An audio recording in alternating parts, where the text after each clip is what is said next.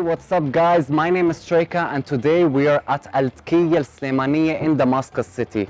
Now this historical site was built in the 15th century and is described as an antique complex containing a mosque and a traditional handcraft market. Now this market contains traditional paintings, pottery, sculptures, woodwork, carpets and many more. So why don't you all stick around so we can show you around.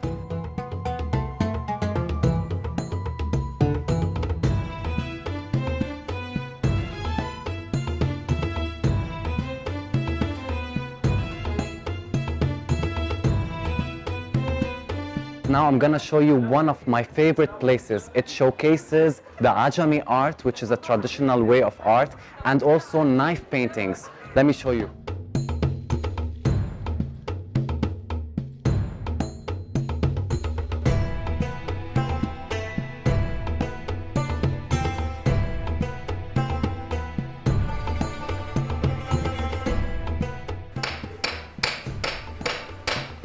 Okay guys, right now I'm gonna show you one of the shops that does potteries, necklaces, sculptures and many more. So why don't you check this out.